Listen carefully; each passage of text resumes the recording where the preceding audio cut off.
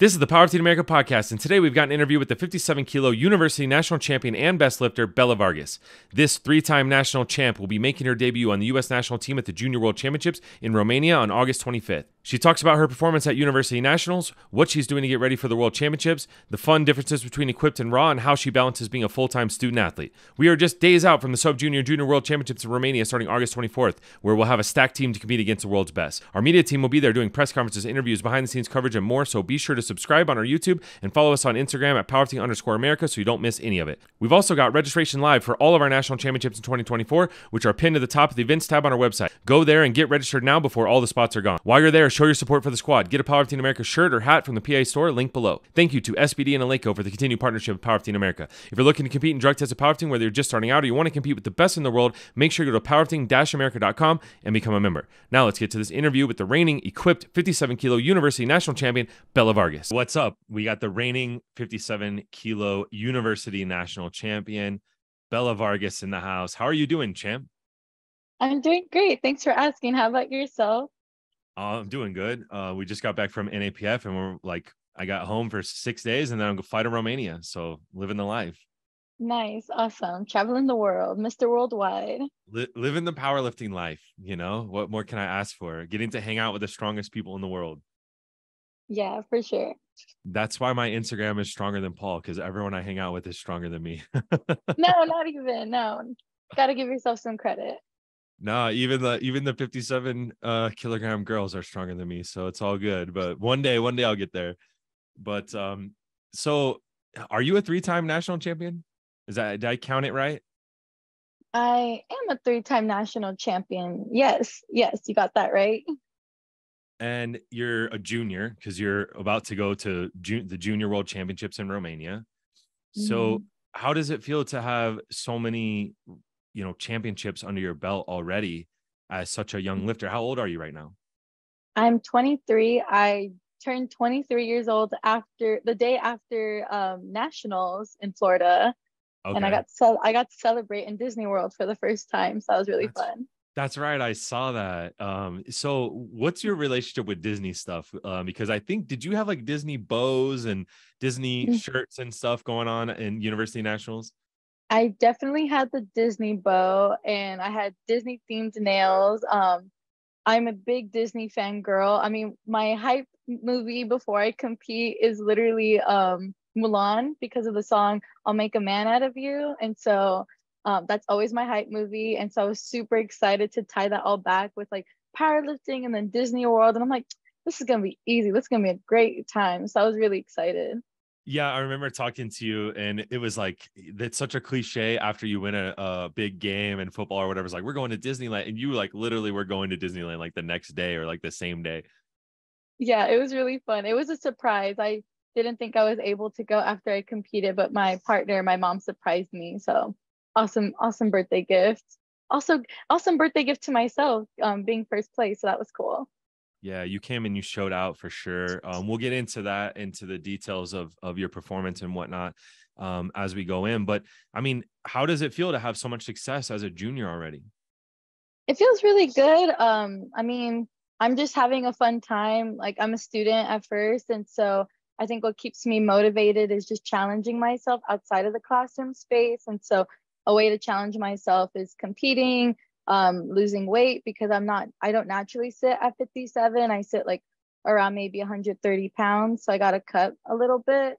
And so it's fun. Like it just feels really good to like go in, have a good time, like making sure the other girls are going to have a good time. I'll fist bump them. Like I'm not trying to be that mean competitor, like, oh, I'm going to kick your ass and things like that. No, they've all worked hard. I've worked hard. So I want us all to have a good time, but it feels really good to come out first place and know that like I earned it and I did well. So yeah. That's great. I mean, and now you're 1 week out basically from the Junior World Championships in Romania. The competition starts on August 24th. It goes through September 3rd, but you're competing on Friday, August 25th, I believe. And it's at 9 a.m. Romania time, which is probably like 2 a.m. Eastern time. I looked it up and it's like plus 7 hours from Eastern time. So be 2 a.m. That I think that's like what 1 a.m. Central Time then for your friends and family that are Yeah, going to I be believe watching. so. Yeah, a lot of my friends and family Central Time, so around 1, 2 in the morning for sure. A lot of Yeah. them said they're gonna stay up, but I'm like, Yeah. sure, but we'll see about that. That's not too hard to stay up till 1. It's those ones that are like at 3, 4 a.m. You're just like, it's Yeah, too early. It's too late to stay up. It's too early to get up that early. It's like, I'm gonna have to catch a replay. yeah. I'm like, we'll just watch it the next day. But I have a lot of friends and family that are thinking of are already planning on tuning in and maybe watch parties. So I'm really excited about that. Yeah, Central Time is great. 1 a.m. I'm in Mountain Time, so that would be midnight, and then out on the West Coast, it's 11. That's like around the time like the main event in a boxing match would start at like 11 o'clock. That's perfect. So probably get a lot of your Perfect. West Coast people tuning in live. Yes, super excited. And what are they going to be commenting in the chat? What's your Fear the motto? bow, fear the bow, the girl with the bow. Like that's basically it. That's basically what I'm gonna say. Or like her bow's on crooked or something. Fear the bow. They're just gonna be Yeah. saying fear the bow like crazy. Which is gonna be great. I can't wait to see the chat just like flooded with that. Hmm. We'll have you do some things like we're still planning out exactly what we're gonna do, but we were trying to do these pre-competition press conferences, where we could ask you some questions live from Romania and people can tune in. We'll try to get those at a reasonable time so people can watch, and then we'll do it after the competition as well. We'll interview you. We'll have a full press conference thing set up so people can ask questions there as well. And then if possible, it's always like logistics, we're not exactly sure like what we're going to get when we show up there, but we like to do pregame show as well, like in the starting around when weigh-ins happen. So that would be Hmm. like probably like 10 o'clock or 11 o'clock, even Central Time, where we can Hmm. say stuff like, oh, she made weight and these what her openers are and everything like that. And then, you have that 2 hours until you lift. So for that Yeah. first hour, you're kind of just chilling around, not really doing a whole lot. You can swing through and give some shout outs and make sure to tell everyone to Heck be commenting yeah. fear the bow in the chat on the Olympics YouTube account and all that kind of stuff. So that'll be fun. Awesome. We're trying to Yeah. do as much media stuff as we can, and then we'll try to pull in like whatever lifters are done lifting or are like 3 or 4 days out that are there early to like join in some Hmm. of these conversations like on our pregame shows and ask questions Yeah. at the press conferences and things like that. But okay, so we're like about a week out. How is training going? How are you feeling? I'm feeling really good. I mean, my weight's been ranging between like I'm like at weight or like 2 pounds over, and I've been eating pretty big for like the past 2 weeks. Like big, like I'll be going to Chipotle. I'll be eating some big tofu bowls. Like even my boss at Lift ATX like, damn, no wonder why you're looking so swole. I'm like, gotta have those protein and carbs in. So but overall training has been going really good. I mean, I've been training out like 100 and plus degree weather in my equipment. So I'll train a little bit like warm up raw, hop into my gear. I'm sweating like crazy, but we're still getting the job done at the end of the day. But it's been a real fun time, good vibes at my gym with my partner before he starts his grad program. And then Sandra, like my coach, she lives a little bit out, like she lives a little bit out of Austin, but she'll come on Sundays, and seeing her always makes my Sunday morning. So it's been really fun. Training's been going really good, picking up some heavy weight. And I recently hit a PR on deadlift. So that's pretty cool. That's awesome. So it sounds like you're geared up and ready to show out in Romania. Um, Hmm. and how everything feeling good health wise and everything like that. You got any nagging injuries or anything, or are you feeling like beat up at this stage in prep a little bit, or what? I think this week I definitely felt it a little bit more in my body. I was a little bit tired, just trying to get enough sleep. But I mean, I think overall, as long as I fully rested once I get off the plane in Romania, just chilling in the hotel room, like I think I'll be a-okay. I'm probably gonna watch Disney movies if I'm being completely honest. That's yeah, I'm like, hopefully I can bring my Apple TV because I'm definitely trying to watch some shows or movies while I'm over there. Yeah, for sure. You'll have to get into the tech. I'm not a very techie person, but I know there's like some issues like with Netflix over there, like in Mm, what is available when you're traveling like this. You might have to use a hmm. VPN to pretend like you're back in Austin so you can get all your Yeah. same content and whatnot. When do you get out there? How many days early? So I leave Monday morning, and just because of the time difference, I arrive Tuesday. I think really early afternoon, like maybe Uh, 12 or 1 p.m. on Tuesday. And then I'll okay. arrive at the hotel like fairly early afternoon. And then I'm chilling until Friday. So yeah, I Yeah. get there fairly early. So you'll have Tuesday half of the day, and then you have Wednesday, Thursday to totally like just chill Hmm. out and everything, and then compete on Friday. That's Yeah. cool. So I mean, what are you doing differently for this competition? This is your first international competition, is that right? Hmm. Yes, it's my first international one. So I mean, what are you doing like as far as to prepare for the travel and the time change difference and stuff like that? Hmm. I mean, I've traveled, besides from piloting, I've traveled to Europe before a couple of Mhm. times. I mean, just before I got it, the invitation to compete on the international level, I was studying abroad in London. So, Okay. I mean, I've traveled, and time differences don't really make a big difference on my body as long as I'm able to sleep on the plane or just have a couple snacks, and then definitely dressing up cozy when I'm on the plane. So Yeah. nothing crazy different.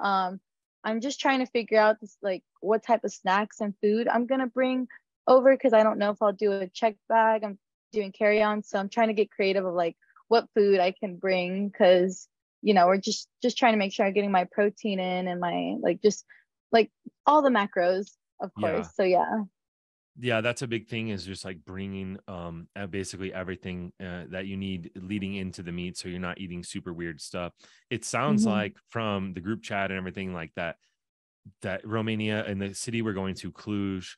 I was actually just speaking with my friend from Romania last night. She said it's like the Silicon Valley of Romania, so it's Hmm. like pretty high tech, pretty Nice. nice place. Yeah, and Hmm. we shouldn't have any problem getting like basic food like rice and pasta and Hmm. stuff like that. But Okay, good. of course, you want to have a backup plan and like bring your own stuff Hmm. just in case. But it'll be nice if we can get like fresh stuff when we're there. Yeah, for sure. So I'll definitely get creative like this coming weekend before I fly out of like what foods I should be packing. That way I'm just like not stressing out while I'm over there. And plus, like, when you know your city, you're comfortable like which stores you want to go to and like what Yeah. items you want and what food you should be eating before a meet. So yeah, just because I'm going on the international level, I try not to treat all my competitions different. I mean, pretty Yeah. like standard of like I mean, I've gone to nationals, different states before traveling, and so when I was an officer for my Longhorn piloting team, I recognized that a lot of the student athletes never traveled before, so I did like a cheat sheet of like what they can pack, like what should be in their checked bags, and like what just like what can they bring on the plane essentially, and like food items too, like that would be great to have handy. So yeah.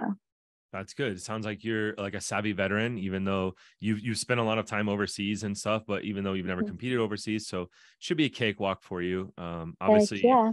Obviously you're a star and you're smashing huge weights, so it's like, probably not going to be, even if you come in a little bit like dehydrated or whatever, like you don't have your proper meals or whatever, you're still going to win, so it's no big deal.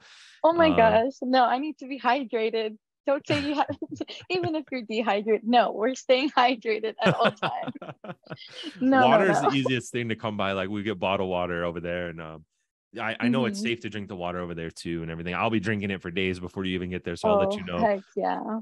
But and that's the cool thing, is like being part of a team, is that some people are flying out. Like I know, Catherine Cargill is flying out like today or Oh tomorrow, my and goodness. so she'll Hmm. already be there because I think she's competing a couple like the day before you or something like that, Hmm. and so we'll kind of get the lay of the land. Some of the coaches are getting out there early. And so Hmm. in the group chat, we'll like let everyone know, like, hey, here's the nearest grocery store. Here's the nearest Hmm. place to go for dinner or something like this. Or yeah, I've been drinking the water. It's all good.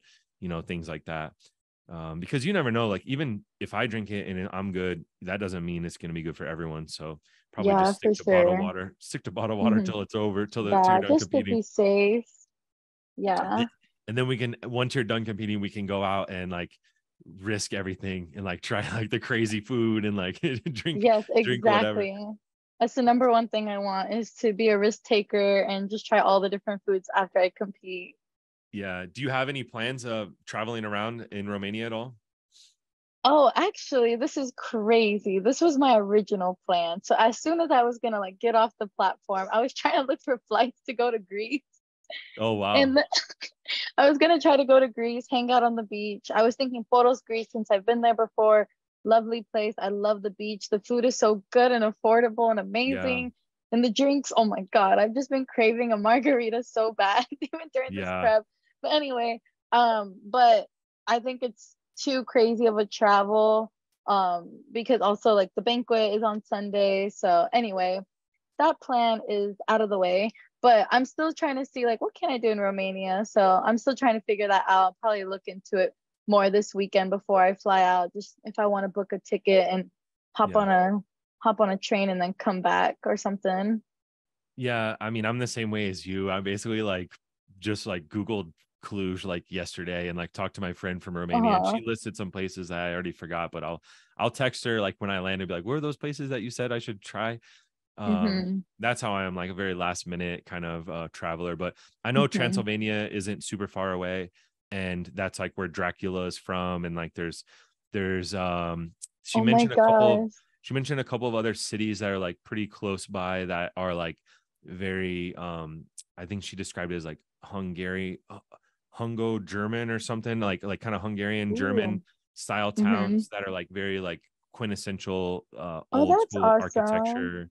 Yeah, Yeah, you definitely got things to like give that. me that list because I'm super into Yeah. the German culture. And then I'm just trying to live my Twilight dream because I'm Bella. So if I get to see some vampires, let's do it, right? Oh, there's like Yeah. I'm sure there's gonna be vampire stuff. She said probably even in Cluj you can go to like see some like Dracula shows and stuff like that. Oh Yeah. my goodness. I was confused why my friend the other day because I was talking to him and he's like, "Oh yeah, don't forget your garlic and like Uh-huh. and I was like, "What are you talking about?" And he's like, "Twilight, don't you remember Twilight when they were Romania?" And I was like, "Oh my goodness, I completely Yeah. forgot." So anyway, I'm gonna try to live my Twilight dream while after I compete. And then like even pre-Twilight, like the whole Dracula like thing that's been Hmm. around forever is like you apparently like from Hmm. Transylvania, which is like a nearby city.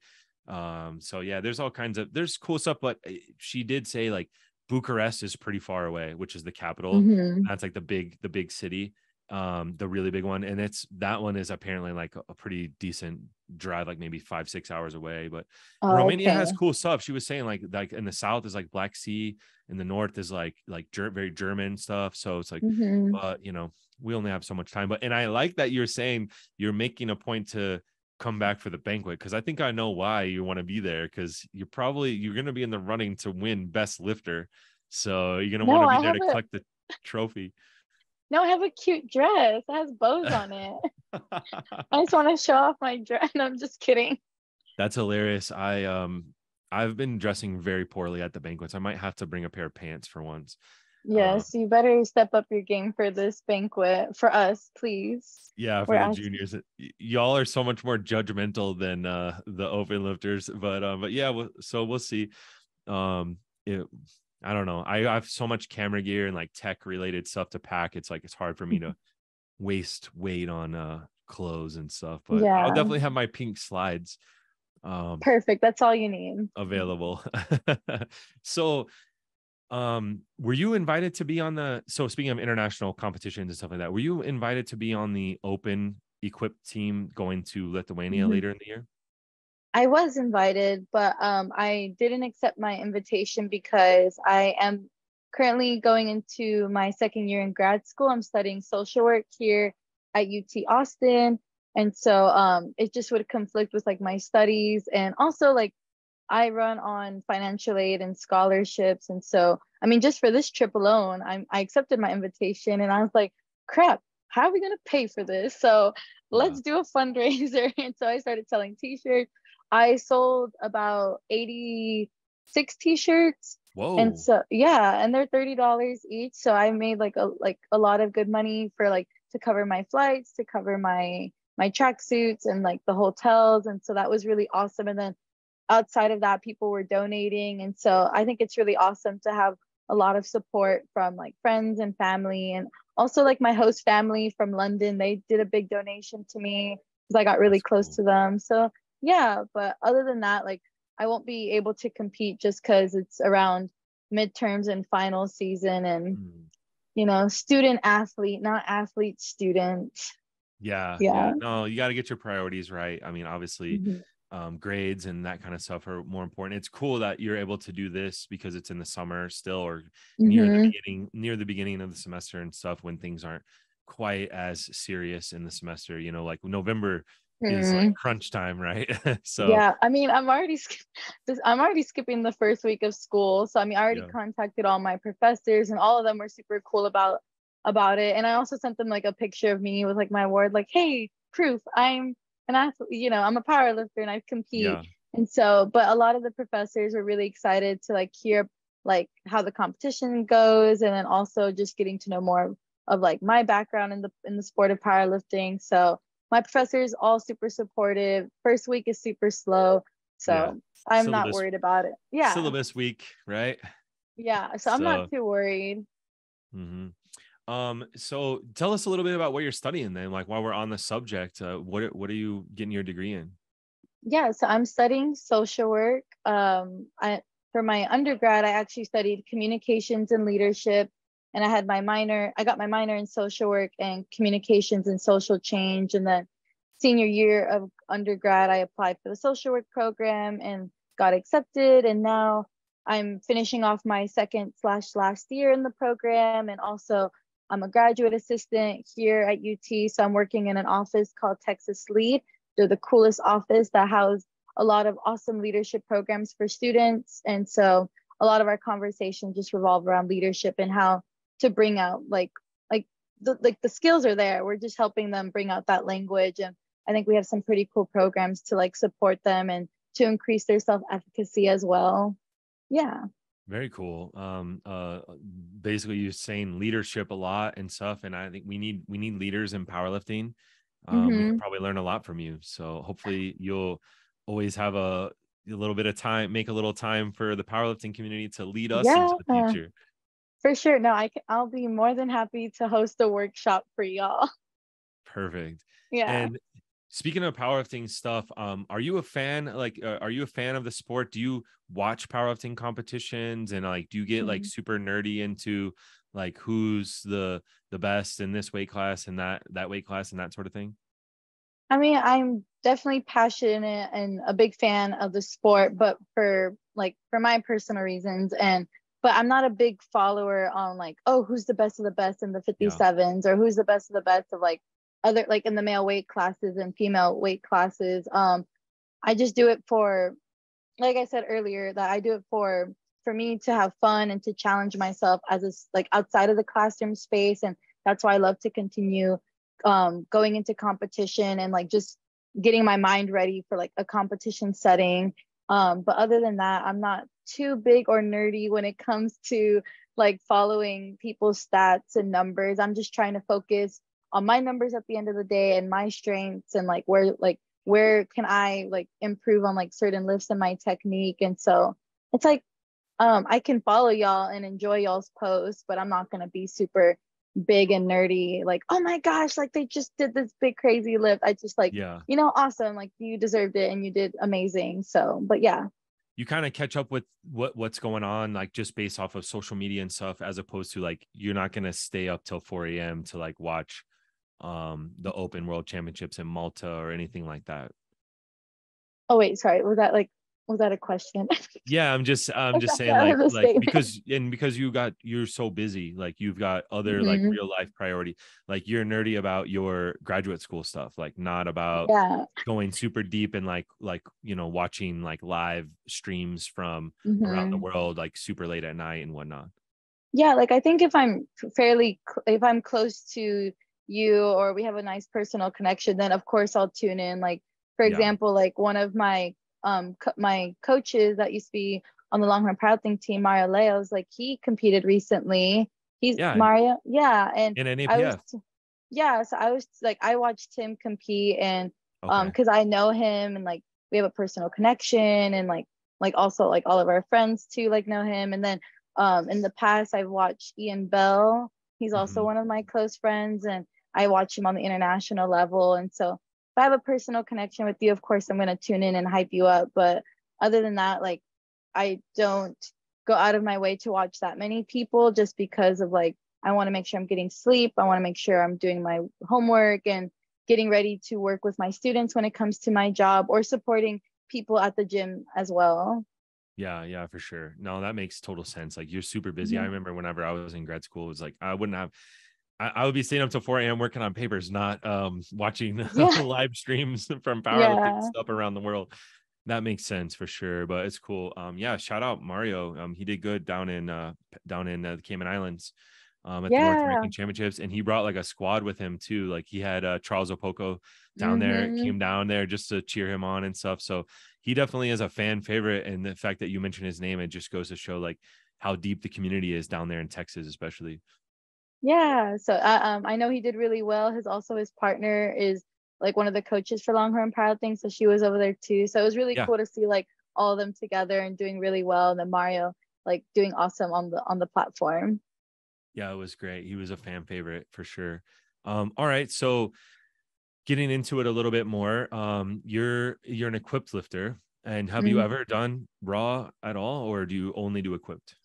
I've only done one raw meet, and after that, everyone's like, "Oh my God, are you gonna come to raw?" And I'm like, "Heck no, no! I'm an equipped lifter, like by heart, forever. I'm even when I'm in my 40s, I'm gonna do equipped lifting. Even my bones are broken. Like I love I'm that. not, I'm not going raw. I enjoy it. I think it's a great division. I mean, that's why there's two divisions. But Mhm.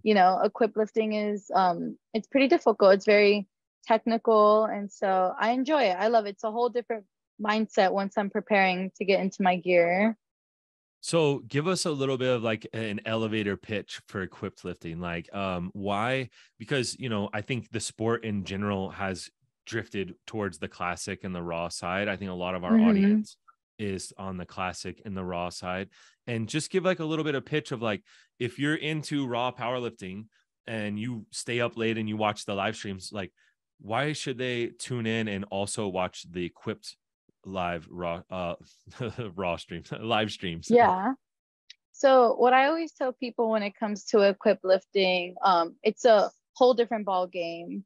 Like your bracing is different, your technique is different, your setup is different from when you're doing your volume like raw.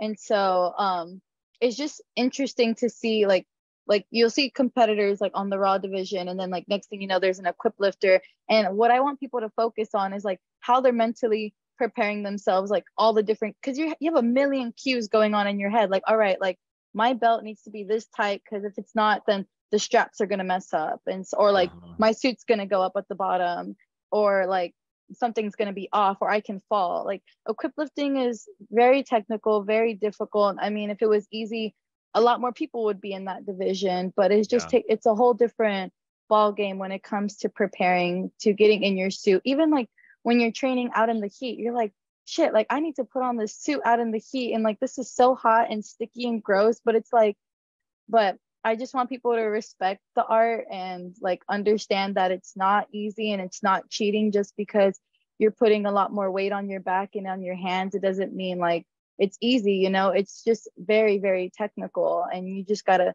understand and like see like how the cues are. And so I just encourage people when they're watching equip lifters, like to really focus on that, like that lifter's face, and see them like getting ready to do that lift. And I think that's pretty awesome to see in every equipped lifter. Definitely. I've been getting more familiar with equipped lifting over the last year, working with Powerlifting America and trying to promote the equipped side and the equipped athletes, Hmm. because they're every bit as hardcore athletes as anyone on the classic side as well. They do the same, they put in all the hours in the gym. They deserve the same amount of respect. And I'd say like for me, like the two things that really stand out, so like why you would want to like to tell like a general audience like why we want to tune in and watch. One is like the weights are bigger, so Hmm. you're gonna It's see fun. just you're just gonna see bigger weights being moved, which is always cool and more interesting. And then the second thing is there's way more drama in equipped. Like there's just like so much, like so many things can go wrong. Like you said, it's super technical. So they're going to see a lot more missed lifts. And I think like Hmm. when you're watching raw lifting, especially at a super high level, when you have really good coaching, like when the US national team coaches are there and they're doing their job right, their lifters are going to go 9 for 9. Like a lot of times, like the really good lifters are going to go Hmm. 9 for 9 or 8 for 9. And there'll be some drama around like the last deadlift, like pull for replacement or whatever, Hmm. or YOLO a lift or whatever. And you'll see oftentimes they'll be 8 for 8 and then they'll miss. And that's not 100%, but like that's pretty frequent. That's pretty common at the super high level. Whereas in equipped, you have people like miss openers, like miss a Yeah. second attempt and then go up and then get it on their third, and like Mm-hmm. you know, just there's a lot more missing. There's a lot more like if you're on bench, if you just like slightly are too far forward or too far Misgrooved. back, Yeah. it's like you just boom, like, and so there's a lot more crash and burn.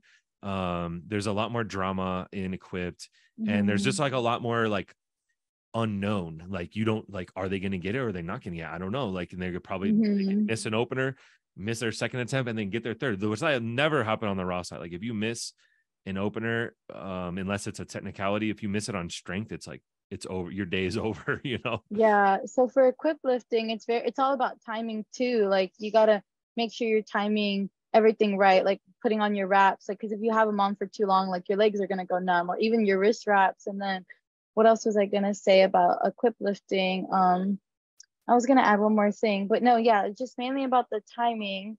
And Like then oh, and you're fighting the suit. Like it's not easy. Like sometimes if you're squatting, like um sometimes if the weight is too light, it's kind of hard to like go down and hit depth. Like you have to have a decent amount of weight on your back or on your hands when you're benching. And so constantly for warm-ups and when you're on the platform, you're fighting that suit. And people don't get that, like you're fighting the suit. It's just like, oh, it's just like it looks painful, but like whatever. But it's hard. It hurts and it's hard. And but it's a really exciting division to watch because like you said, I mean, you're picking up the heavy weight. And I think it's also you're just at the edge of your seat, like how you said, like, are they going to get it? Are they not going to get it? They have one more chance to get this. And so, equip yeah. lifting is pretty scary. It's a hit or miss. And, like, sometimes you can't really trust the suit, but you got to fight the suit. And I hope and wish people could understand that and see that when they watch the equip lifters on the platform. Well, definitely we're going to be covering it. Like, I mean, the whole first week in Romania is equipped. So we're going to be covering it closely. We try to put equipped lifters on our Instagram account and like just show it more and get a little more behind the scenes drama. I think when we are able to ask, like in Scottsdale, we at Equip Nationals, we were able to talk to the athletes afterwards and do press conferences Mm-hmm. with them, and like they can give a little bit of insight into some of these things like this. So kind of slowly start to educate our audience a little bit more about like what equipped lifting is all about and what makes it so Mm-hmm. fun to watch actually. And so like even if you don't want to do it, you should definitely tune in and watch it because it's definitely like it's very exciting. So I love it. And Yeah. even in person, it's even crazier in person. Like you just see these benches just like just go back like right onto your face. Like of course you got to have the safeties set and stuff like that. And I saw a Mm-hmm. guy that was benching like I want to say it was like 700 pounds last week at NAPF, and his whole shirt started ripping, and you heard all this cracking sound and stuff Oh my as he's goodness. benching, and just like you just stuff like this that you just don't It's like, see. hey, let's not talk about that right before I'm gonna go lift on Friday. I'm like, don't, I'm like, please shirt don't rip. My knock on goodness. wood here. No, you'll Yes, be good, but please. All the way. it's just this stuff like this where it's just like it just I don't know, it adds in these more variables that makes it more complicated. Hmm. More things can go wrong, but also more things can go right, and then you could hit a huge number that you wouldn't be able to Yeah. raw. And the other thing too is just the adjustments that you can make. So it's like you can Hmm. do little things like with your suit, like pull the bench shirt down more, Hmm. right? And I don't even Yeah, know I all the know. things. No, yeah, exactly. So you got to know the cues. You got to know how to like adjust the suit. Like even if like you misgroove maybe on your first attempt or second, it's like, okay, like where, like what spot of your body do we need to adjust your suit? Or like, do we need to crank your shirt more? Do we need to keep it up? Like there's just so many things and people just don't really get that. Like, for example, I'm the only equip lifter at my gym right now. And like it's been a really cool experience, like teaching people like how to spot or like maybe how to help me or put on my straps or how to like adjust my belt. But it's been really awesome. Like the sometimes I'll get crazy stares at my gym, like, why is this girl wearing this hot ass suit? I don't mean hot like as in cute and all. I mean like hot as in like disgusting hot, like in this heat. And then she's walking like a penguin down the stairs to go lift. And so, but it's Yeah. been really cool to have a really good support group and people like actually caring to like watch you and understand like what is this division and like why is she doing this? And it's really cool because then people like you pull in a crowd at the gym and then people are just like, wow, that was like really awesome. And also I look crazy because I have a bow on top of my head too, so that also Yeah. adds. You're a great ambassador for Equipped. Like you make it cool. You're very like hip and happening and everything with your social media. Hmm. You're you know young and everything, and the Lift ATX scene seems like so fun and everything as well. Hmm. To bring Equipped into that environment, it just I think it makes it look cool, you know, and I think that's what we need. We need more because I think on the Equip side too, you have a lot of people that just like they don't post very much, they don't Hmm. or you know there's it's hard to get angles because you have all these different spotters and stuff helping you out. Hmm. And I saw a really cool video actually of you and your partner. What's his name? Eric, yeah. Eric. Yeah, so I Mhm. saw a really cool video, a bench video where like okay, so he's like giving you a handoff and he's spotting you.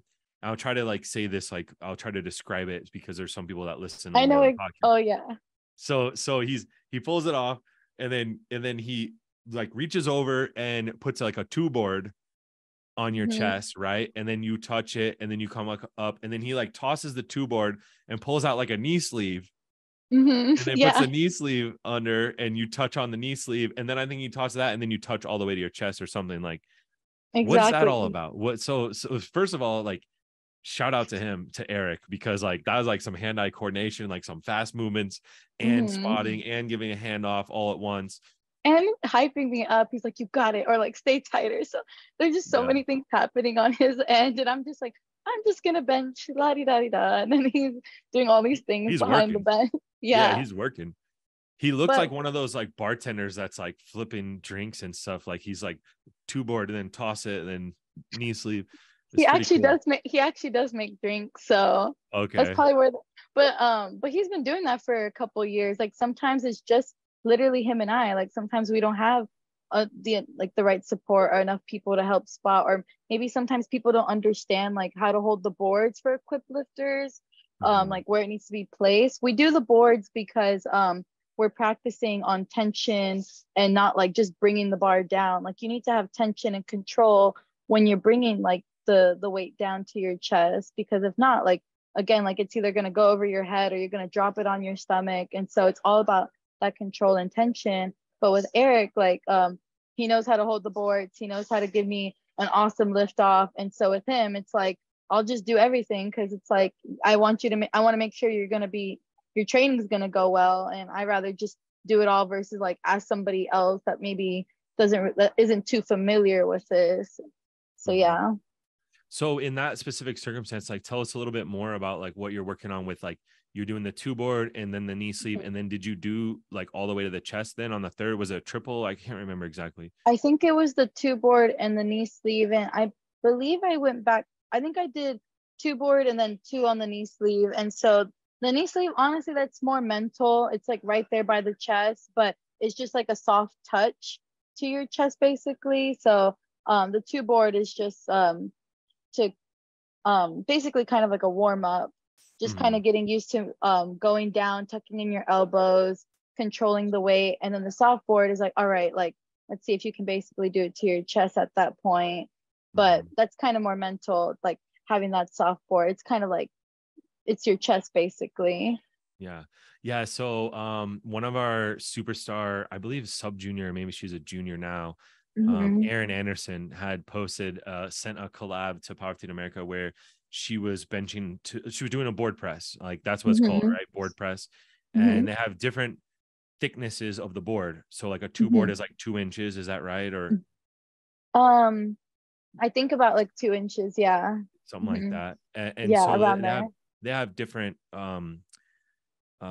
thicknesses Yeah. of the board Hmm. that you're touching on, and that's basically controlling like how far you can go down, and you're practicing like Hmm. different ranges of motion and like you said different things like tension and different cues and whatnot. And I just thought the comments were just so hilarious because everyone is just like, what is this, like what the hell, Yeah. like all these questions, and I'm just like, I'm just gonna let it run because like this is drawing a lot of attention to it, and a lot of people are about to get educated Huh. from this post on like what is a board press. And it's a very Hmm. common thing in equip lifting. And I think it's also like when you first get a new bench shirt, that maybe it's Mhm. too tight, that you haven't worked it enough to where you can actually get Mhm. down to your chest, then it gives you like something, a target to hit and stuff like that as well. So there's a lot of reasons why people use the board press, but it's very Mhm. common on equipped, and it's like not common at all on the classic side of things. So people were like Yeah. just going crazy for, and I wish that you would send that one as a collab to us, because I would have just absolutely like blown up the internet. Like Oh people would be my like, what the gosh. hell? Like Can I boards still and make that a Nisi? collab? I don't think you could do it afterwards, but if you have any more Oh training yeah. footage, send it for sure, because That'd be, yeah, it's that was crazy. it's super cool. And it's just different stuff. And like, I mean, it's just, I don't know. I think classic can just, when you've done it for a while, it can just get very monotonous and boring. And it's what's interesting about equipped is that you have all these different layers to it. Like you said, like Mhm. even on the coaching side, like wrapping the person's knees at exactly the right time so that they're Mhm. ready to come out and they're not standing there forever. It's So definitely yeah, all about that awareness, the awareness from the coach. And also, I mean, the athlete's goal, I mean, is just, or the athlete's job is to just sit there and to like chill, be focused, like on how they're going to pick up that weight. And the coach, like what's really awesome from them is like, I encourage coaches to like be aware that way, like pay attention to the board. That way you can time everything perfectly when it comes to wrapping you. Or sometimes like people don't like their wrist wraps too tight, so it's also like everything's timed. Like everything needs to be timed with the wraps, the wrist wraps, your belt too, because like yeah. it's because the bracing, like it's tiring to have your belt super tight and then you walk out and you can hardly breathe. And so everything's all about time and awareness. That's it. That's my keywords for y'all. Time and awareness for equipped lifters. Yeah.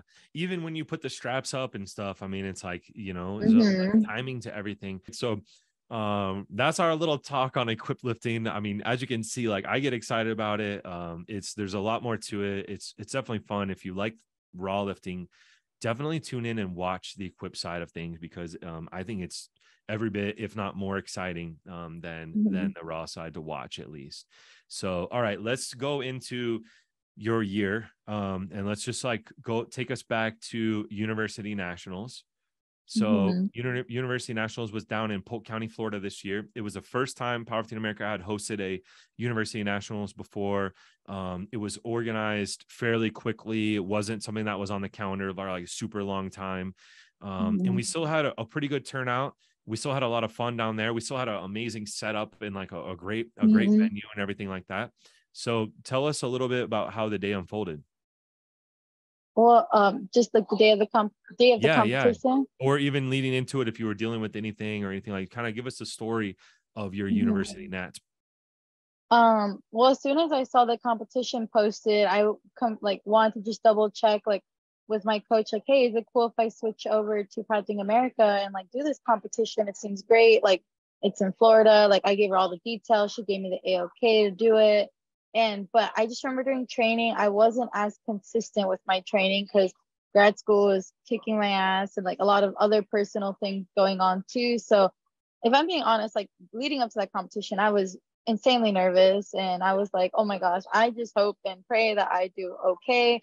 But at the end of the day, like I just want to have fun. Like we're here in Florida, we're gonna have a good time. My birthday's tomorrow, so like we're just gonna have fun. Like that is the main goal.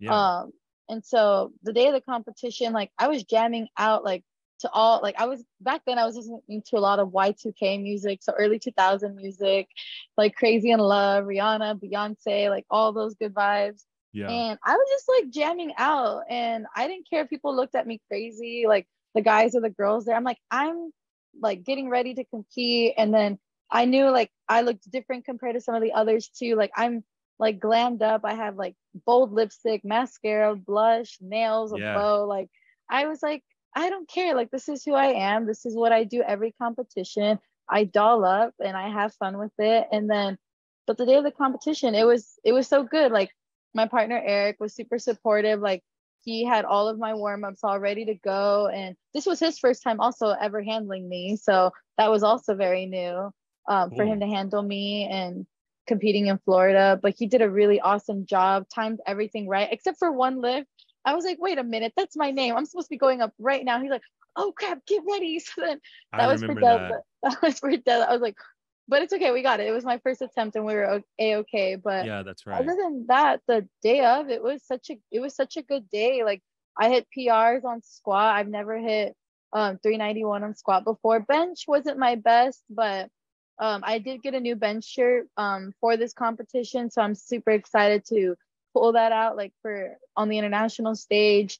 And then deadlift, I hit a big PR too. And once I got on my third attempt, I was just like talking to myself like, hey, like you got this, you worked too damn hard for this, like you're gonna get this lift. And I was just talking so much under my breath and I pulled it. And after that, it just felt so good to be done and know that I did well and I came out first. And so it was an awesome feeling afterwards.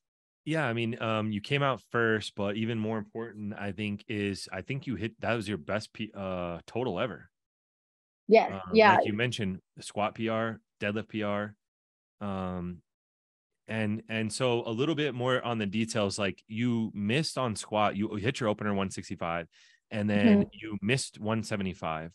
And I Hmm. remember thinking because like I didn't know who you were, like I had no idea, and I just was like exactly like you said. I saw this girl that's all dolled up. She's got the bow. She's got this energy, you know. And I was just immediately like attracted to your energy. I was like, she is gonna do something. She's like a rock star out here, you know. And then you miss your second squat, and I was like, oh, maybe she's not a rock star. Maybe she's about to just hit hit her opener and just call it a day. And then you go up to 177.5 and come out and just smoke it and you know Yeah, the even day was my on. face.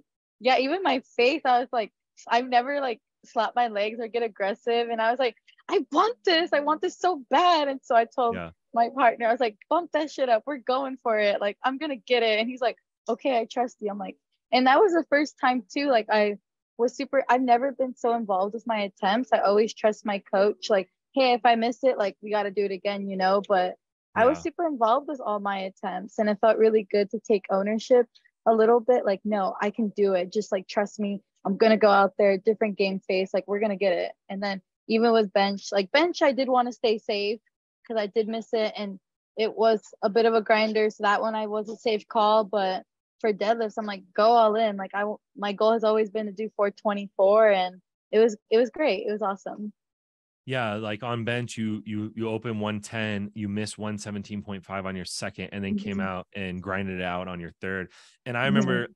there wasn't a huge crowd there, but I do remember that like the people were going nuts for that bench, you know, because you again is like I think everyone was rooting for you because you whenever you like sort of portray yourself in a certain way and you have this energy, people want to see you just succeed, you know, and like they want to see Mhm. like the superstar do the superstar things. And Yeah. so yeah, like you hit that 117 grinder on bench and then just came out and blew up all your deadlifts and had yourself a hell of a day. Yes. And then Disney. I'm just keep Yeah, and bringing then up this. And and then then went straight to Disney. Disney. But then what did you think also just about the competition and like how it was ran and like how the venue and stuff like that? Oh my gosh, no, it was such a super organized nationals. I loved it. The vibe, like the people were super sweet. The judges, like I think a lot of fair calls. I don't think anything was like unfair when it came to the judges. Other than that, the venue was great. Competition ran smooth. And I will say the only thing that I guess did bug me was on the live stream. They kept saying my last name wrong. You know, that's hilarious. Because I remember I came and asked you because I was making a reel from your lifts, and I was like, Hmm. "Is this has to be a misspelling?" And I think it Hmm. was in lifting cast wrong or something. Yeah, so It was in the computer wrong because it was coming up as like what was it? What were they calling it? It was like Vargas, but it was Varaz, oh yeah, Bella yeah. Varaz, and I'm like, I got like I was getting a ton of messages from my social work group like program group chat, and then like other people, and it was about my name. They're like, oh, they keep saying your name wrong or whatever, and I'm like, but I'm not on the live stream, but at the competition they were saying my name properly, Bella Vargas, whoever the announcer was, Okay. and yeah, and I was like, what? My name? They're saying it correctly, so that confused me. But then when I go back to the live stream, I'm like, oh my God, that sounds terrible. That's not my name. And so, but other than that, the competition was Yeah. perfect. Everything ran smooth. I had a good time. The back was great. I think even like for you, like the tech with the videos, like that was really awesome and very unique. I've never really seen like you did it so quickly, all the hype videos. You're like, yeah, I can have this done in like in the afternoon. Just tell me your song, and you Yeah. come up with this beautiful video, and I'm like, what the heck? What an amazing memory of this competition. I think you added that cherry on top like of the ice cream. I'm a big ice cream person, so Yeah. but you added that that like that to the competition. So that was really awesome of you to do. I appreciate that. Yeah, it's fun, and that's like one of our signature moves is to like try to get those reels out as quick as possible after a competition and everything like that. But shout out Scott Stratford. He got your name right in the room. I remember because yeah, just looking at I think probably Julia was writing captions for me remotely back at her place, and I think she probably wrote it with that name Vargas or whatever. And I was like, that Mhm. can't be right. Like, isn't your name Vargas? Like, but yeah. Yeah. Yeah, there's always some little technical little thing or something like that that's just like, damn, we like would have been a perfect day without that. But yeah, it was cool. It really you were definitely a big star of the show. Definitely yourself and some of the other lifters. That Jasmine Barlow was there, like she put on a show on the equip day as well. Mhm. I had herself a day, and yeah, it was super cool, super fun. All right, so you hit PRs, you total 487.5. That's a 558 dots, which is just like ridiculous, crazy high dots. I'm just looking at your open powerlifting right now, and just looking at the nominations then in Romania. So this was a day where you said, I mean, you said like there were some things that didn't go right, like in training leading up to it, you weren't as focused and things like that.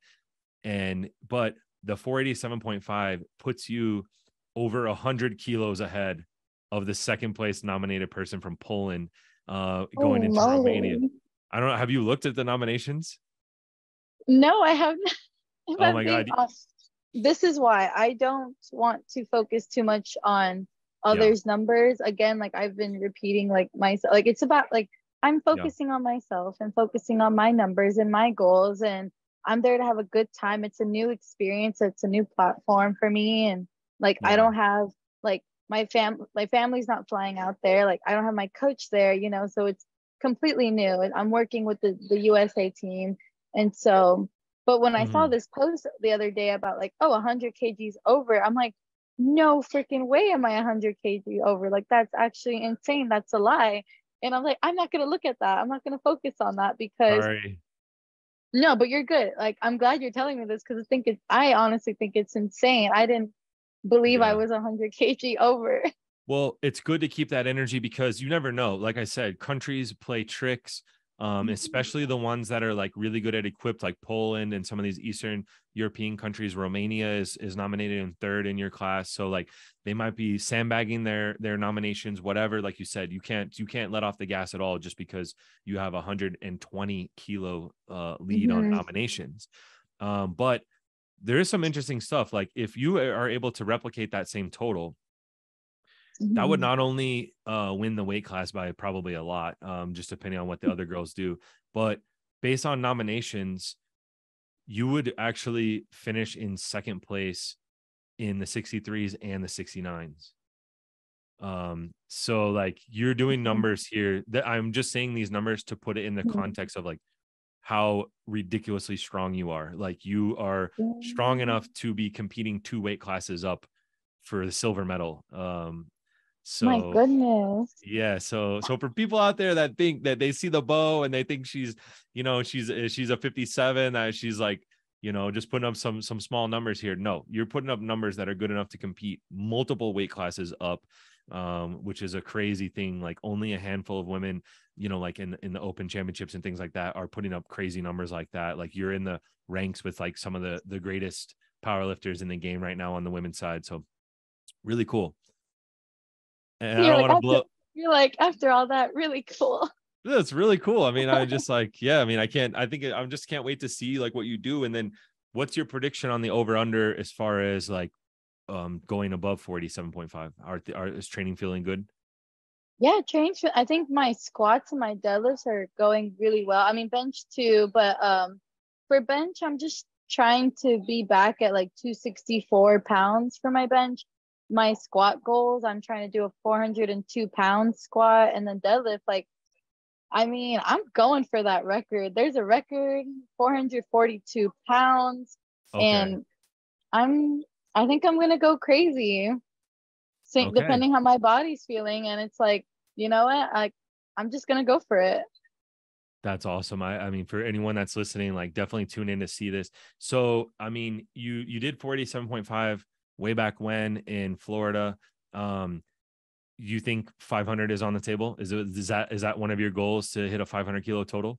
I would love to hit a 500 kilo total. I think that would be amazing. That's a crazy accomplishment. And for my weight class too, like I forget how small I am. I'm like, what? I'm Yeah. 125 pounds. Like that's crazy, you know? And I'm Yeah. doing this sometimes like I've just been doing it for so long. So it's just like, oh, like I'm talking and I'm like, oh yeah, I'm doing 400 some pounds at the gym, or I'm doing a 200 some bench. And like to people, it's like, whoa, wait a minute. Did you just hear what you just said right now? Like, Yeah. look at you, you're small and you're picking up these numbers. That's insane. And so, even for people that get the sport, it's like, you're crazy. And it's like, I guess I'm crazy and I'm just having a good time with it. Yeah, I mean, and that's why I mean we're really blessed to have you on our team. Pretty much a lock for a gold medal, and and like very high in the running to win best lifter overall, which is huge for the team, and everything. But let's I mean, knock on wood, everything goes great. I mean, you get a squat, a bench, and a deadlift in, you're probably gonna win. So we just gotta make sure to take care of business, make sure you get out there Mhm, safe and sound, and get all the right, fuel and stuff that you need for your body, and then just handle business on the day. And I think success will mhm, come for sure. And hopefully you can do something crazy, put up a PR total. Um, mhm, even approaching your PRs on an international platform with the strictest refs, with all the travel and all the other things, the pressure, the knowing of all the people watching and whatnot. It's like, even if you approach PRs, that's a big deal on that stage. A lot of people aren't able to do it. So that'll be mhm. cool. All right. And then so we kind of went over, those were some of your goals for Romania. Who are some of the teammates that you have that you're looking forward to hanging out with and seeing them compete and cheer them on in Romania? Well, I'm missing my girl from Florida, Jasmine Barlow. So I thought it was really cool to meet her. She was super sweet and super funny. And then like here and there we'll like DM each other. So I'm really excited to see her on the platform. And then I came across a Raw 57, Eleni. I Hmm. hope I'm saying her name right. And so but she's been putting on some big numbers on her training. She seems really precious and really funny and cool. So I just like she's also DM'd me like just saying like my lifts are crazy. So I think it's really I think it's really cool when people are reaching out to each other, and it just makes me want to see them and hype them up even more and support them. And so those are the two top lifters I'm really excited to watch on the platform and kick some butt. I know they're gonna do amazing. They've been working so hard. Absolutely. Yeah. And Jasmine has a lot of experience, actually. I think she went to Junior Worlds last year, or if not, she might have went to Open Worlds. And so, yeah, she's been Mm-hmm. on the big stage before. She's a Mm-hmm. 43, and then like you said, Eleni is a 57 in the on the raw side of things. And I'll say too, like if you've never met Lola Mm-hmm. Sharame, I don't know how to pronounce. I always butcher her last name, but Lola, she's a 52. She'll probably lift in the same Mm-hmm. day as you. She's super cool too. I think you're gonna have a blast hanging out with her. She's like super fun person. Awesome. Yeah, yeah. Like you guys have a similar kind of like rock star energy that I really like. And then Erin Anderson, the girl that I was mentioning before too, who did the board press that everyone like lost their Mm-hmm. shit in the comments. She'll be up in the 69s and stuff. And so yeah, you'll get to meet some of the equipped squad. A lot of these girls like Erin Anderson. I see also Haley Lupo on the in the 76s. Like they were all in Turkey last year at the World Championships as Mm-hmm. sub juniors, and then they've moved into now the juniors. And Mm-hmm. so they're like very young juniors, and so it'll be cool for them to Yes. learn from you as being one of the older juniors, one of the biggest Mm-hmm. bosses, and then and so you can rub off on them and vice versa. It's gonna be a fun time. You're gonna Mm-hmm. you're gonna make new friends for sure on the squad, on our squad. Yeah, I'm super excited to meet all the new people because I mean Yeah. I've never really interacted with them on social media or like I mean if I haven't seen them on social media then person obviously haven't, but I'm really excited to meet them and get to Yeah. see them lift heavy weights, and especially the equipped squad, just seeing how their training has been and like what show they're gonna put up on the platform. Definitely. And like there's other bosses, like I don't know where Natalie Estrada is from in the sub juniors. Mm-hmm. Um, but I mean, like she's nominated like super far ahead as well in the sub junior. So like there's just we're bringing a really big squad of lifters. I know that everyone is always talking about Catherine Cargill. She's from a powerlifting like royalty family in Georgia, and she's the youngest, and so she's like the Whoa. superstar. She's like the you know what are they, like the treasure of the family, the diamond of the Yeah. family, like the centerpiece. Mhm. And so like all the attention will be on her. So I'm looking forward Yeah. to her as a sub junior as well. So there's so many good lifters on the equipped Mhm. women's team. It'll be fun. And then of course you'll meet people from other countries too. And so that was a really cool thing. I mentioned this on Monday Night Live on our live episode that in the Cayman Islands, we had a battle between two of our sub junior American and a sub junior from Costa Rica, two girls, and they were in like a tight battle and they were going head to head, and we were having a lot of fun, like shit talking with the coaches and stuff like of the Costa Rican team, and it was like very friendly, Mhm. fun. And then the Costa Rican girl won, and then the rest of the week you just saw they were like attached at the hip, like they were like best friends, like Mhm. hanging out all the rest of the week. So it's just cool stuff about the sport. That's awesome.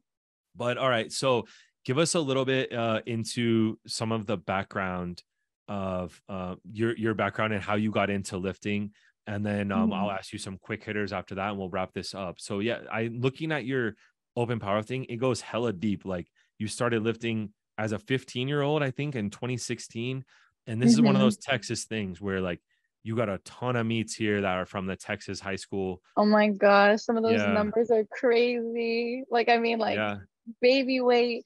Um, no, but yeah, I started, well, one, I was a cheerleader for 10 years.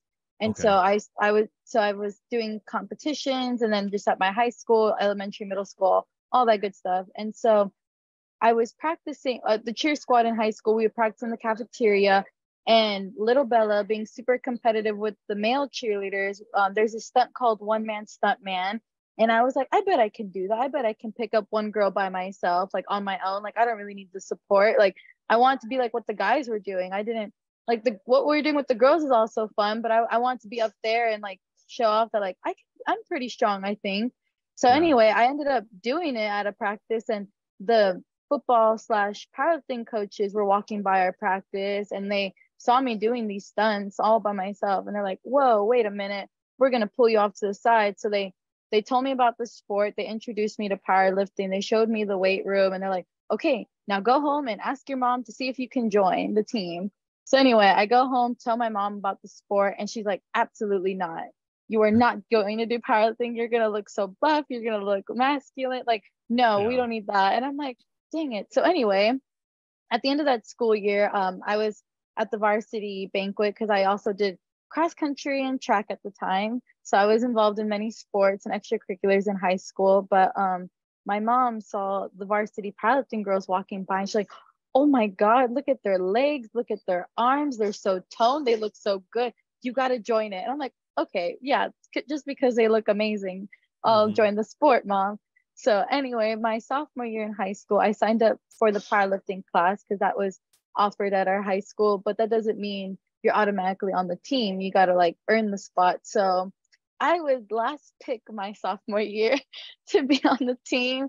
And I surprised my coaches. They didn't count me for points for regionals and state. And I finished off my sophomore year 5th place. I surprised myself. I didn't even think I was going to qualify for state. It was Uh-huh. I had to grind out a 315 at regionals for deadlifts in order to qualify. So anyway, I did good sophomore year, 5th place, and then junior year got third, and then finished off my high school career state champion, and then got recruited onto the UT Longhorn powerlifting team to compete at UT, and then competed all throughout my collegiate career. Got a couple national titles, was recruitment chair, and was the female co-president. But my biggest message about recruitment chair was not just looking at your strength. I want to see like overall you, like are you gonna are you gonna be a good candidate for our team, like are you gonna like be okay with school, like what are you doing outside of powerlifting, because I always emphasize that you're a student athlete first, and but how can I support you, because UT can be pretty pricey, and so supporting students like with financial aid and like other services. So using a little bit of my social work practice with student athletes, and it's been great. It's been an awesome run. I've been doing it for a couple years, but now that I'm in the grad program, I'm competing as an individual, and but I still have wonderful support from my partner, my coach, and people that aren't in equip lifting at the gym supporting me, hyping me up, and eager to learn more about equip lifting. And so that's why I continue to do it, and it's been fun. It's been awesome. What do you think your advice would be like for someone like a young girl like yourself, like doing cheerleading, and you're in high school and you're like maybe a freshman or a sophomore? Like, what are the benefits that you think powerlifting can offer someone at that age? Because that can be like a very volatile age. There's like a lot of insecurities at that Mm-hmm. age. Like you're very aware of like what other people think about you and your appearance Mm-hmm. and things like that. How do you Yeah. think powerlifting can play a positive role?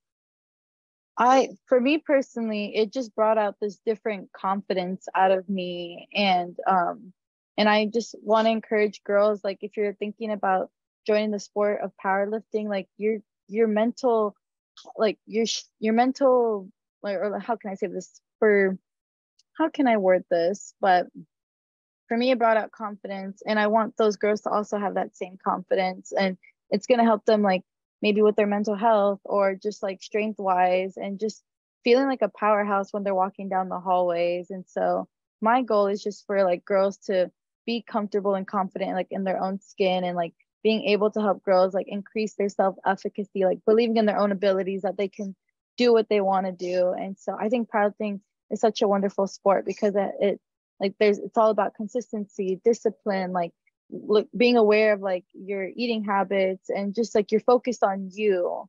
And but at the same time, you're still in a team environment, and like how do you also pour out that message in that team environment? That way it's all a good positive environment for them. But for yourself, it's like you're working on just wonderful things for yourself, your strength, and then like your mental health. And it's great. It's awesome.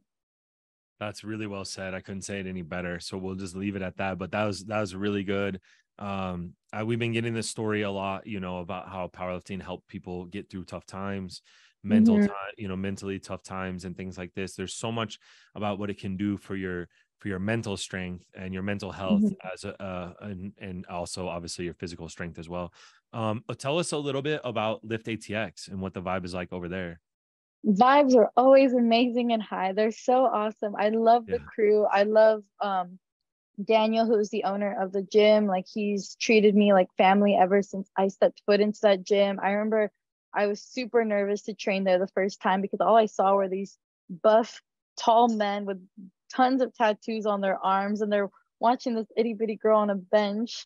And I'm just like, oh my gosh, Sandra, like this is scary. Like these are all buff men, and they're all like watching me, and I'm scared. But no, other than that, like they've treated me like family. Like they're super supportive. Even like some other everyday gym goers, like they're on the raw side, they do compete, and it's really awesome to see that they're eager to want to learn more about equip lifting, and like asking me questions like, how should I like hold the board for you, or how should I spot you, or like, do you need help with your wraps, or do you need help with your straps and your belt? And it's they're so supportive, and they really do mean it, like when they say strength and community and strength. Like it's just, you feel the sense of belonging, you feel welcome there. I mean, that's why I keep going all the time, because I think this is the first gym where I felt 100% myself, and I can wear my bows, I can glam up even at the gym, and I'm still picking up heavy weight, and it's awesome that like people are still like supporting me while I'm lifting. It seems like a really fun place. Like I follow their It's Instagram super account. fun. And yeah, like you guys, they're always pumping out a ton of content too. Like they're Mm-hmm. really good with like they're posting videos like every day. Mm-hmm. Looks like they're trying to always grow the place and make it bigger and better and stuff. So looks like a fun place. If you're ever out in Austin, definitely swing through, stop by over there. We host a lot of meets in Austin, so that's one of the gyms that people can go and get their last training session in or whatever, whenever we're hosting a meet out there. Speaking of which, we're going to be hosting the Bench Press World Championships in Austin Mm-hmm. next year. So like we're actually hosting that. It'll be in Austin. I believe also Bench Nationals is also in Austin earlier in the Mhm. year. And so we'll be out in Austin a few times. So if any of our athletes are hearing this, you want a fun, super fun gym, Lift ATX is a good one. Maybe you'll run into Bella. So, Yeah. all right. Let's finish off with some quick hitter questions, just like get to know you type stuff. We already hit on like what your day job is. What's your day job at Lift ATX? What do you do over there? I'm a part-time employee, so I'll be doing closing shifts for the weekend.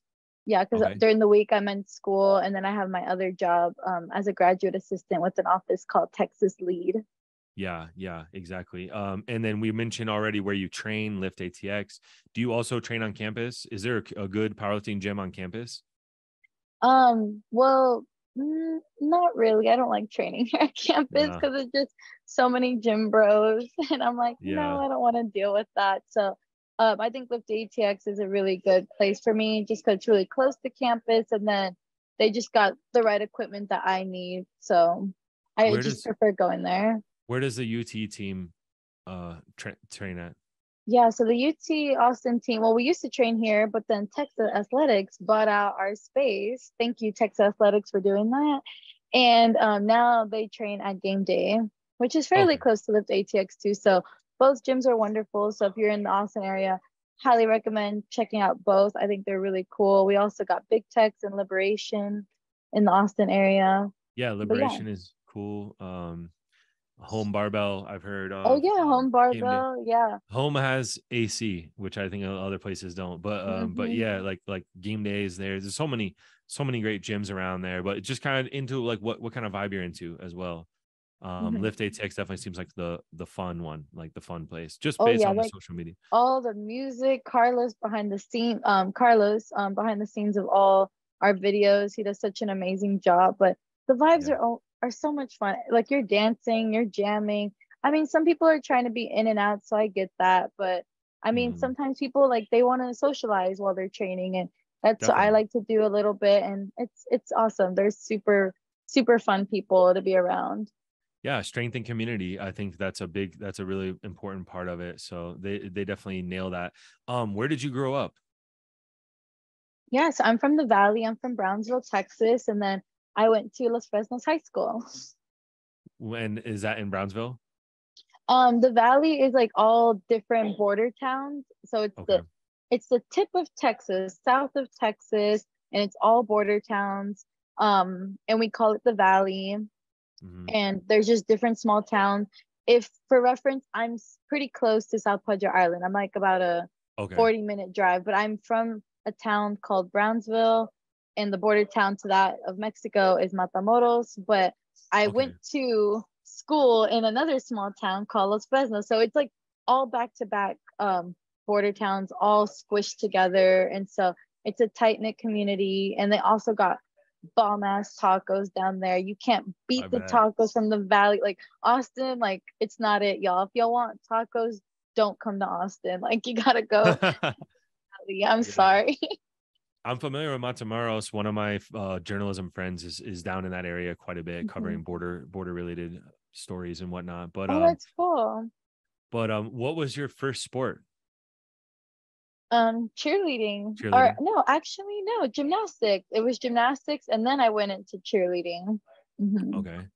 Cool. Yeah. I Yeah. mean, a lot of our powerlifting athletes did other sports, and on the women's Hmm. side, a couple people now have mentioned, gymnastics and then Hmm. cheerleading as well. So, Hmm. which cheerleading is a sport too. It's like I think Yes. depending on where you're at, like different regions of the country, they take it more seriously.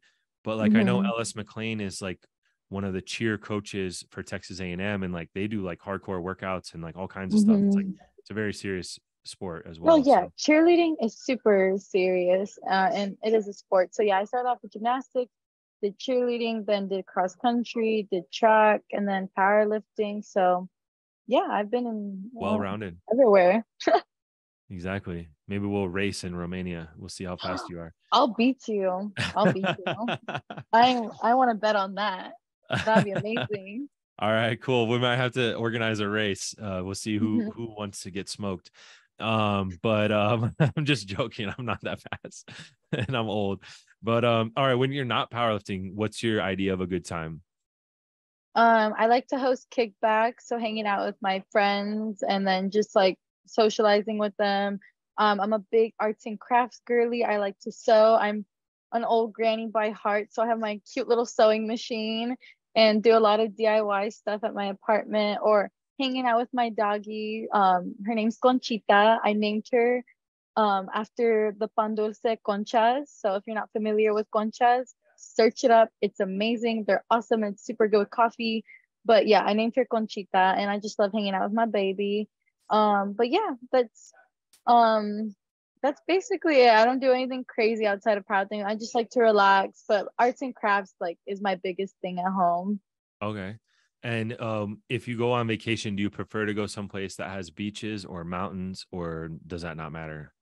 Mm, I think I do love beaches because I do love tanning. So yeah, I Okay. think beach definitely number one. But I'm also a city girl because I love to dress up with my cute my oversized blazers, trying to do like cute little 90s looks. So I don't know if y'all can tell, but I'm through this conversation, but I'm pretty big on fashion. That's why I do like to doll up when I do compete, but super big about fashion. So when I'm in a city, I'm like, we're going all out. Like I will pack 30 outfits. You're gonna think I'm crazy. For my Maymester, I packed about 30 outfits and I fit that in a small carry-on suitcase and another small, I had two small carry-on suitcases and I fit 30 outfits That's awesome. and a ton of blazers. So, but those are, So, yeah, very different vibes. Beach, tanning, city, like dressing up.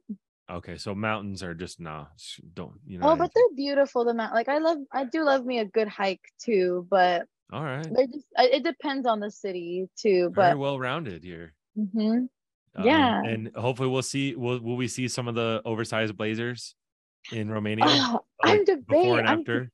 I'm debating like for sure the banquet. I got a cute dress that has a ton of bows on it. Okay.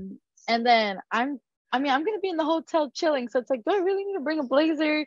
But we'll see. We'll see what I'll dress up. I might do like cute, cozy, like dress up type outfits, but we shall see. All right. We'll have to document the fashion.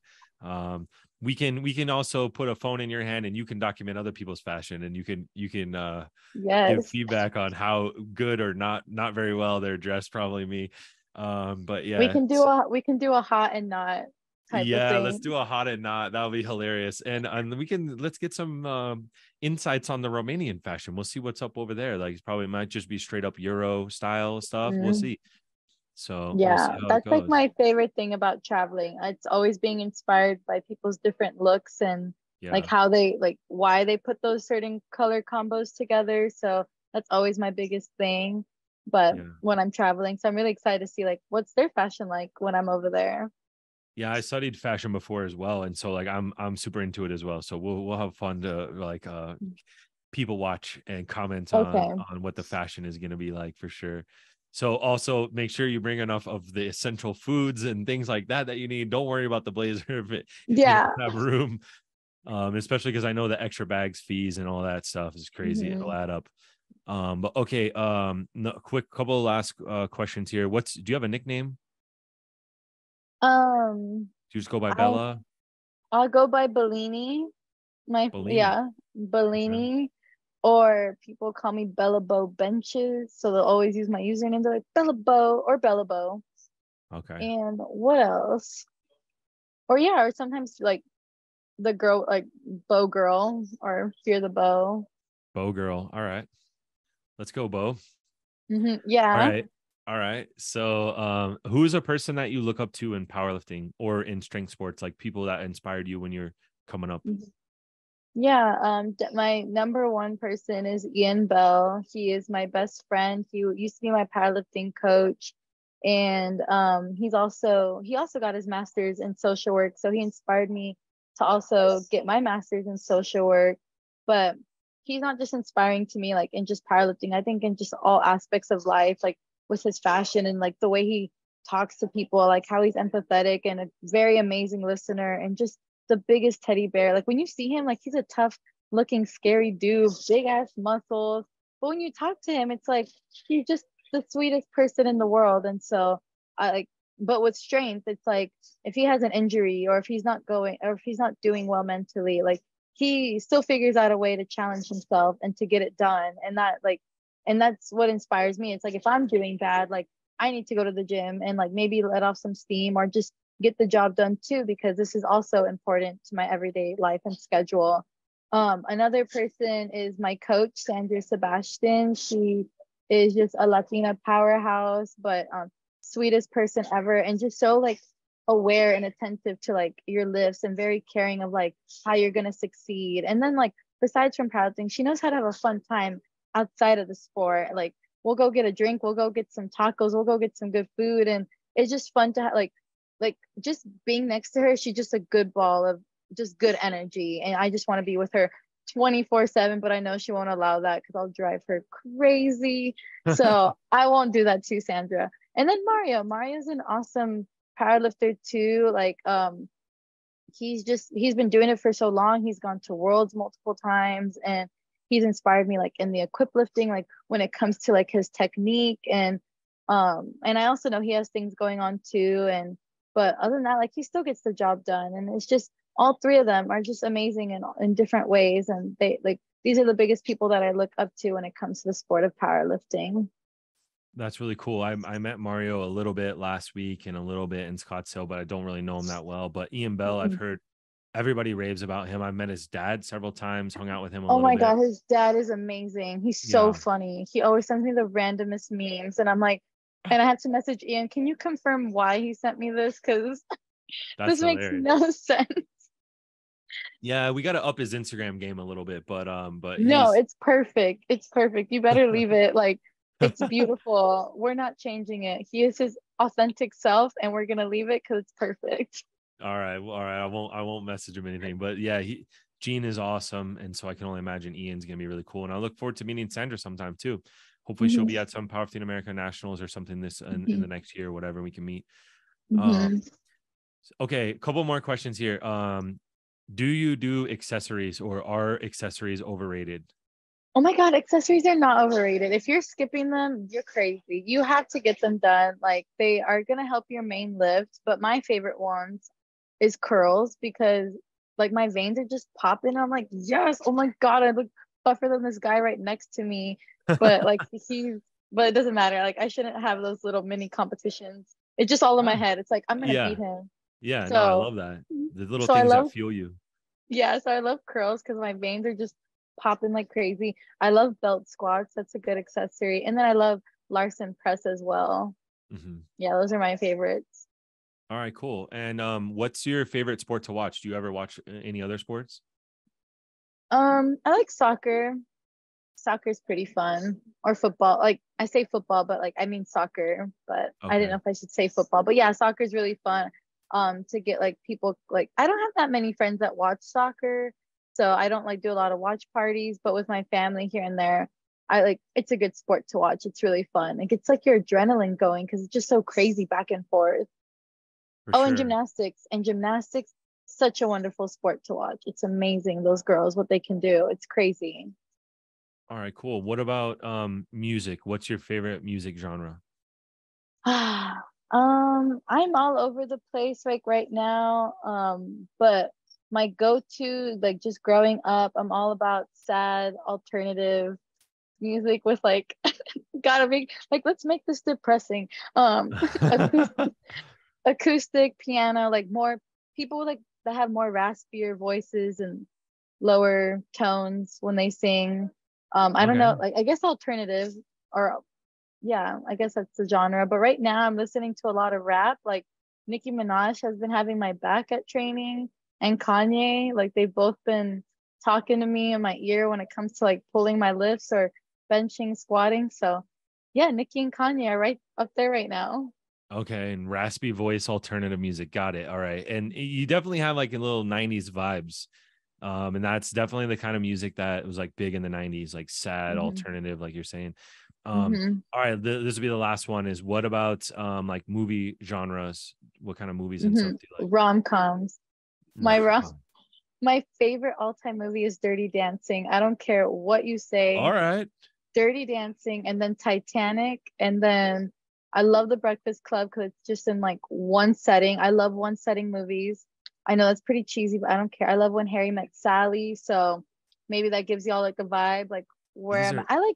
I like older movies. I these like are all I old. mean, Yeah, I was gonna say like you're kind of an old head for sure. yeah, that's all my friends make fun of me. They're like, "Ugh, you're the grandma of our group." And it's like I'm literally 1 year older than you, or we're literally the same age. Like, You're but like knitting a sweater and trying to watch like Dirty Dancing and stuff. Like that's oh definitely yeah. Oh, I've definitely done that. I've definitely made something with my sewing machine, and like I have Dirty Dancing in the background 'cause it's a comfort movie. So I you love nailed that. that. You said that right on the That's dot. hilarious. All right. Well, is there anyone that you want to thank or any sponsors or anything that you want to shout out like before we turn this off? Mhm. I want to shout out my gym, Lift ATX, for supporting me 100%, just like with my training and just being there for me. Shout out to my coach, Sandra Sebastian, for being patient with me, just showing me endless love and care when it comes to my training as well. My partner, Eric, for being the greatest human ever.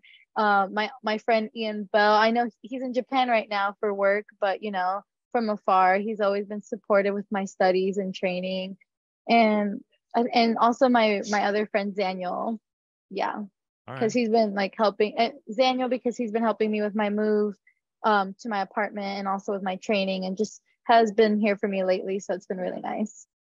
Awesome. All right, Bella. Well, we're gonna let you go. We can't wait to see what you do in Romania, and we're just like a week out now, or even yeah, about a week out. So should be really exciting. We're all really proud of you, and we know you're gonna represent the USA really strong in Romania. So thank you for doing that, and thank you for everyone that listens to the Powerlifting America podcast. And with that, we are out of here. Peace.